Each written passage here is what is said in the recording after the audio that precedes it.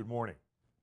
I thought it would be appropriate for me to share some thoughts with you as we begin this new way of delivering education at the University of Scranton.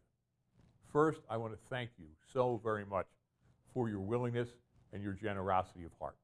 I know from all my sources that you have pulled this together in ways that are edifying, and I really want to thank you for that. I have never taught online, and I know kind of how timid or fearful I might be in these circumstances.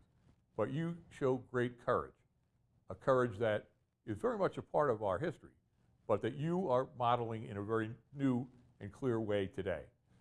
I want you to know that I'm praying for you every day, and I hope we're all praying for the university.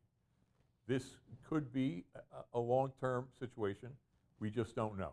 But I want to thank you for your willingness to see this through till the end of this semester. Thank you. God bless you and your families, and God bless the University of Scranton.